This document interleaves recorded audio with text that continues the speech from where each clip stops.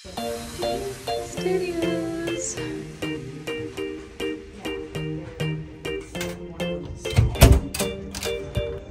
And the studio lounge. Let's go get some coffee. Yes. Oh, cool. Different theme. Okay. Let's get coffee.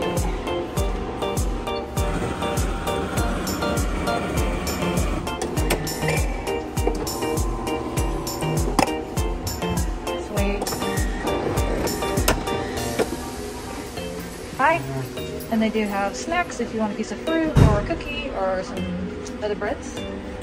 Oh, hello. And then the wines for 2.5 ounces. You see that right there? Nia, the steward, is in the room right now, so I wanted to give her some privacy, you know, getting cleaned up. I didn't want to hover over her, so I'm hanging out in the studio lounge just for a little bit, and then I will go get changed and get around for lunch. I'm going to Food Republic for the last time. I'm excited about that. It's gonna be delicious, and I'll probably go to the spa again before dinner. What is this?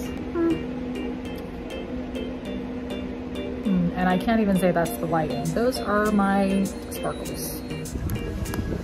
Hey, welcome back. It's great to see you. If this is your first time tuning in and you like the videos, give me that thumbs up and subscribe so you can hang out through these awesome adventures. And I'm Erica, and I'm coming to you from Crushed.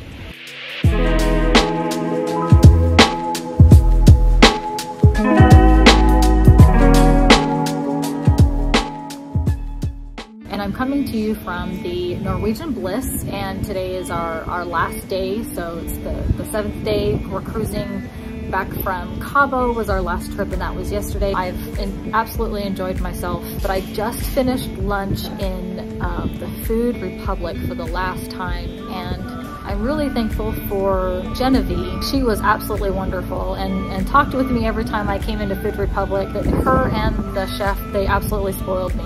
If you ever get a chance to cruise on Norwegian, highly recommend checking them out. The food is fantastic, and I'll probably go back up to the spa again later. Gotta pack and get everything around to get off the ship pretty early in the morning. And tomorrow we are getting off the ship and we're going for Rodeo Drive. So I'm closing out the cruise, and of course I'll show one more video after this one of me getting home. You know, the disembarkation process and then going through Rodeo Drive. But today I wanted to talk about the things that I learned.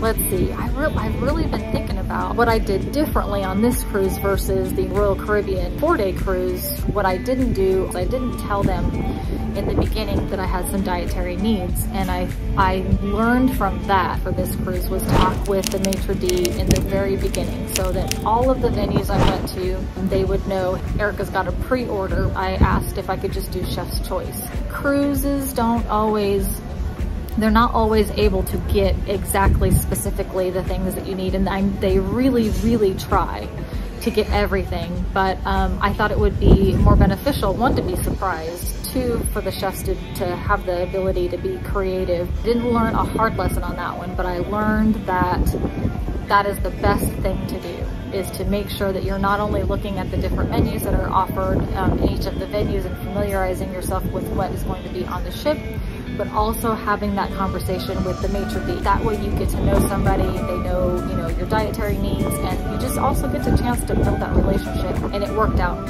in my favor 100%. So I hope that the lesson that I learned, and it encourages you to have that conversation with the crew about what you might need while you're on vacation.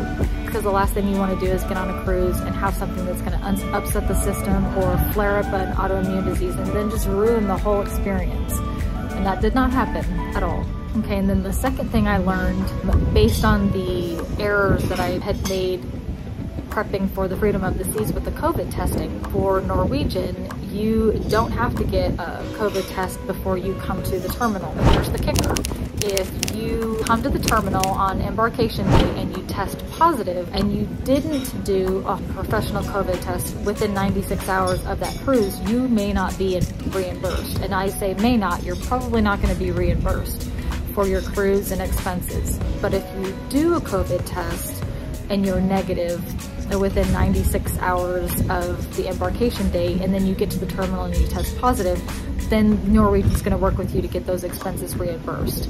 So that's something that I learned, and I did a proctored at-home test. Everything worked out perfectly. And by the time you watch this, this is already going to be 2022. You never know, it changes all the time. That was the second thing I learned, you know, make sure that even though the cruise line doesn't mandate that you do the test prior to embarkation, to go ahead and have that, you know, second layer of, have an additional layer of security. Oh my gosh, I just had a brain fart. Oh, wow.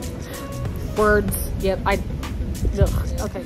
And then the last thing I learned, which I think is the most important, I really enjoy cruising solo. This is my second one, and it feels pretty awesome, but I would rather be cruising without him. He's one of the other peas in this harms-colby pod. Oh my gosh, that sounded so lame, but yeah, no, I mean, he's my best friend. We've been married for 14 years, and he's my rock, he's my Ruby. And in any kind of situation where I'm having anxiety and I feel that fire in my belly, you know, he's there. You know, even though I spent 20 years in the Air Force and have gone on tons of, you know, trips and stuff without him, but I always had a mission. I always had a mission. I had taskers that I knew needed to be taken care of, but then now there's no left and right. It's completely different. What I wanted to do was try to be able to build good coping skills for situations where it might be solo. And the anxiety for me has been, in some situations, has been debilitating. And it's no way to live a life.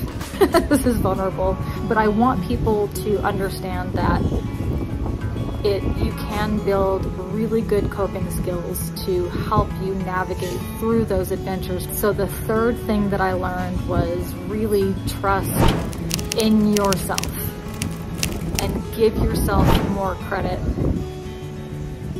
You don't have to get so far past your comfort zone to where you're ruining the experience, or you're just not having a good time, or you feel unsafe, you know, and that's not the point.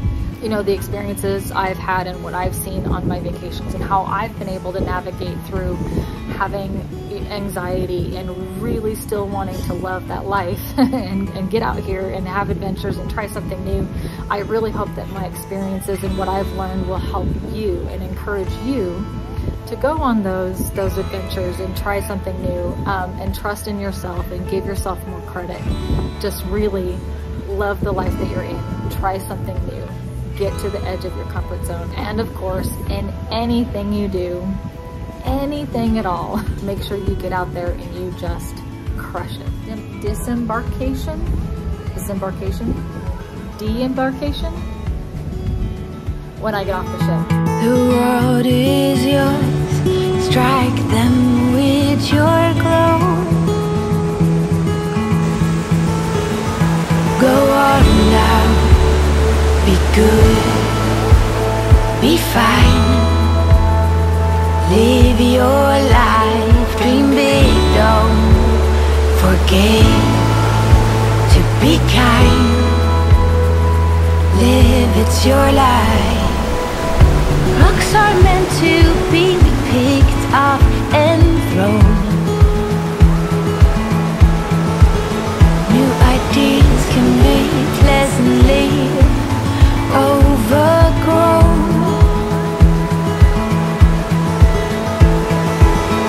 But you know where to go if you follow that heart. One step at a time. We all play our part. Go on now, be good, be fine. Live your life, dream big, don't forget to be kind. Live, it's your life, go